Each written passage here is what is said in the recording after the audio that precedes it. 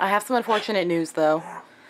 I don't know how much I've talked about him, but my horse Cheerios passed away today.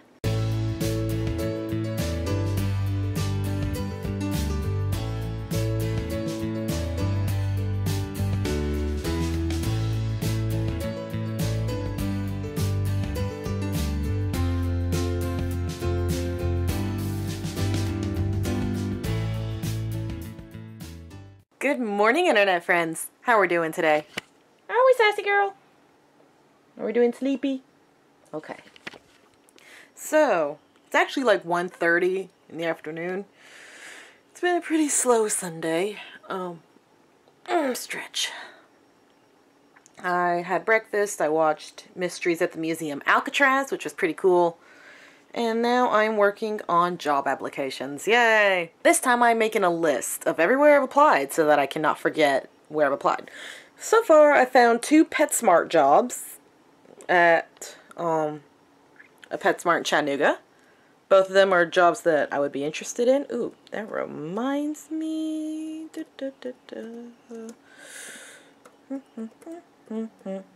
Oops. Reapply at Starbucks. One of them was a pets bather and the other one was a pet care associate. So I'm like, ooh, jobs I'm interested in. So I've applied to those. I'm going to reapply to a lot of jobs that I've already applied for. And then at some point today, I also need to do my internship project. I've already emailed myself the pictures. I just need to put it in a document and send it to Zach. So, got me a busy computer morning. Oh, and get the vlog. Can't forget the vlog. So, now I'm going to apply to a bunch of places. I'll check back in with you guys later. Hey guys, so I have finished my intern project. I would want to show you pictures from it, but company policy I'm not allowed to, so it looked really good. I have some unfortunate news though. I don't know how much I've talked about him, but my horse Cheerios passed away today. He was 22. He was a Palomino American Quarter Horse, and he was my baby. I hadn't ridden him in the past few years, and I felt bad for that. But apparently he was found in the lake this morning. The theory is that he somehow slipped and fell in and drowned, which I really hate that for him. I do. I was hoping that, you know, he'd get old and pass, you know, like everybody wants their animals to do. So, I am okay, because, like, automatically my brain's like, why aren't you super emotional about this? A lot of people would just, like, flat out be in tears and could not function for the rest of the day over something like this. But I have a few reasons. 1, I'm not that emotional of a person anyway. 2, I knew he was going to die at some point. Growing up on a farm or growing up with animals, you know that your animals are not going to live forever as much as we would love for them to, and that one day they'll die. So I knew his day was coming. I know 22 isn't very old for a horse, but it's still kind of aging. I think in horse years that'd be around 60 something. And I mean, it was a purely accidental death. Like, what do you do? So, he'll get buried tomorrow when my dad could get a backhoe. And I'll get a lock of his mane, like we did with Lou and Chick, which I know you guys haven't ever really heard of them. Those are 2 horses we've had in the past. One of them died of old age. The other one died because she had some kind of either laminitis or hoof infection to where it'd make her life miserable if she still lived.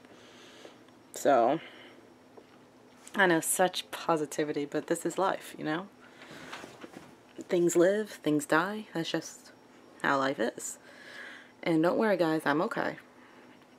I've already cried my tears about it.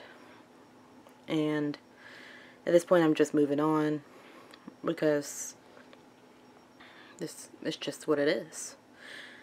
I knew it was going to happen. I wish it didn't happen the way it did, but At least now I know that Cheerios has gone over the Rainbow Bridge, and he will be eating as many green apples and pasture cookies as he wants. And he is waiting for me to come and join him. So, yeah, I just thought I would share that with you guys about Cheerio. And, of course, I'll post pictures here, if you guys have never seen him, of my baby boy and the life that he's had.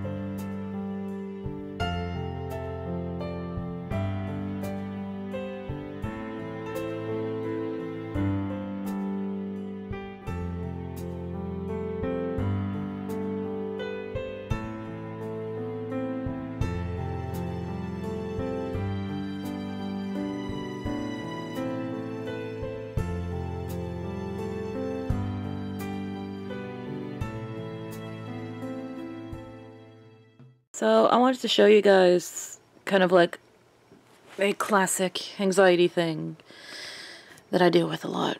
I am so tired. I've talked about anxiety fatigue already.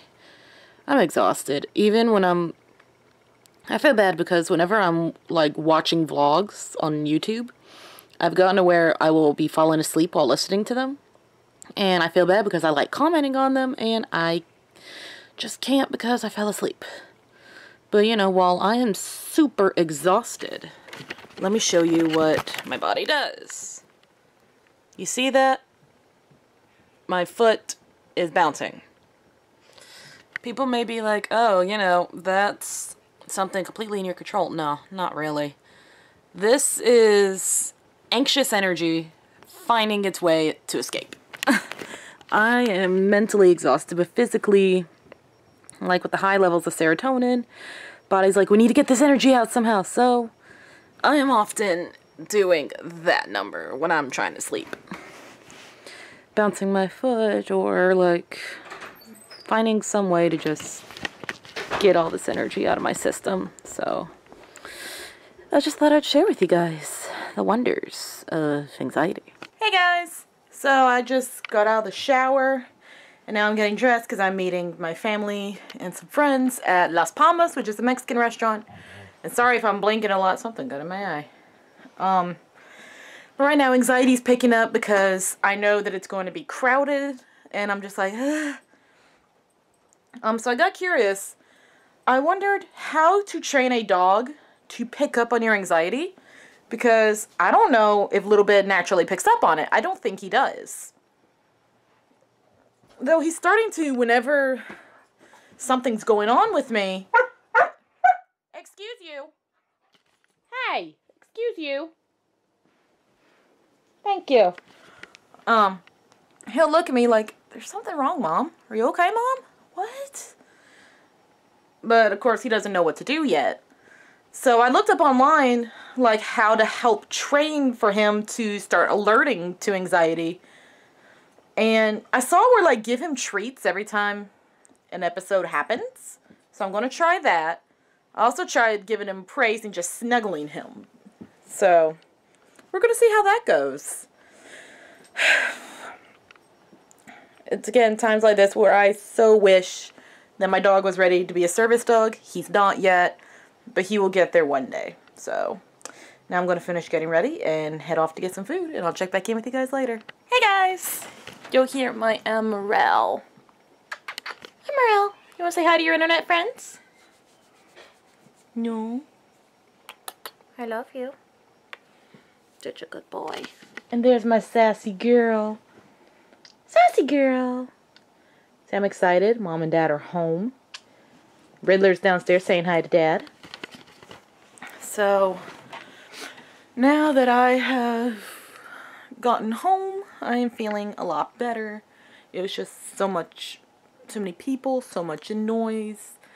It made my anxiety shoot through the sky. And then, of course, thinking of Cheerio was kind of not making me feel good either. So, glad I got home. So now, I'm home. I got my dogs. We're about to go to bed. I've taken my meds, so hooray. So now, I'll sign up for the night and head off to bed.